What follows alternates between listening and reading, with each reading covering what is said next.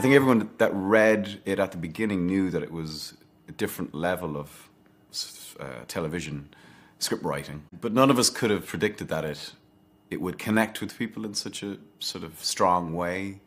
That like the fans are really, really, really loyal, and we're all really, really proud. I mean, Steve Knight is a phenomenal writer, and I think he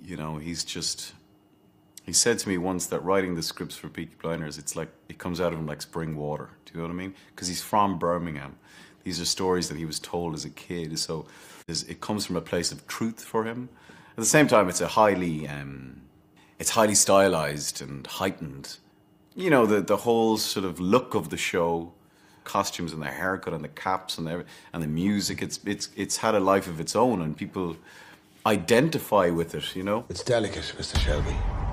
It concerns the factory.